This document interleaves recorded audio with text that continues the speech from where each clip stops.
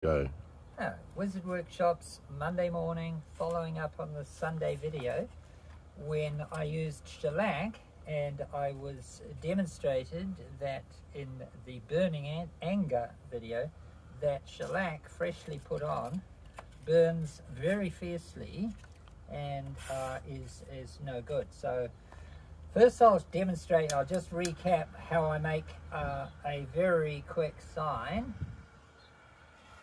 like this, and the polystyrene melts away lovely, and then you can shellac that and that's fine.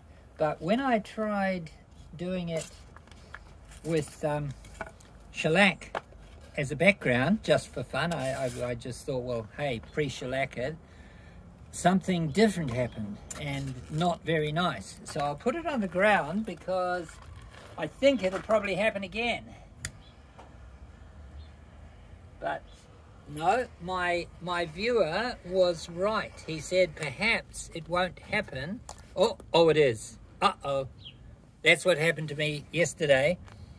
And I tried to stamp it out and it didn't go out, and it just burnt itself. The whole sign burnt away.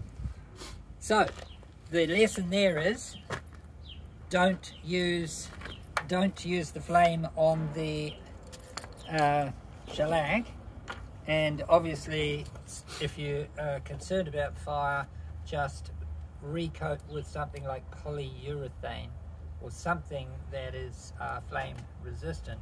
And also you can buy polystyrene that has been treated with flame retardant. Very wise path. So that's about it for today. Yeah, your foot's on fire.